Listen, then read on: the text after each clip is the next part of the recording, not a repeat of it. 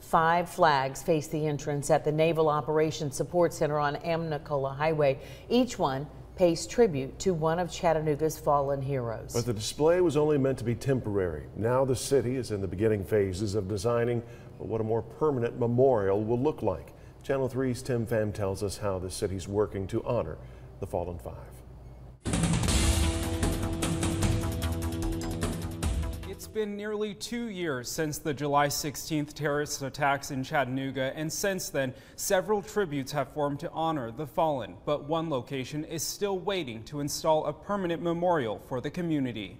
I was just at work doing normal things I do every day, and when the terrorist came crashing through the gate, it really changed my life since then.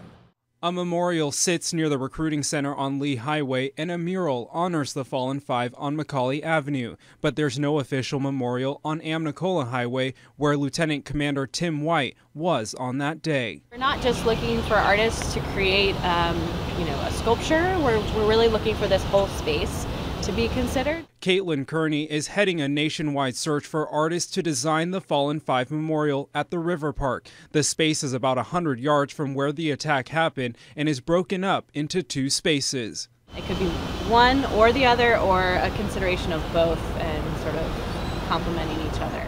$15,000 donated by the Chattanooga Heroes Run will be spent on the design phase and given to the top 3 finalists. We'll have 3 teams that will be visiting the site, and then spending time in the space, spending time with the community, and then going back and working on a proposal. The overall project costs about $750,000 and will be funded by grants and donations. White and the committee hopes the space will provide a place for the community to mourn, reflect, and honor the fallen.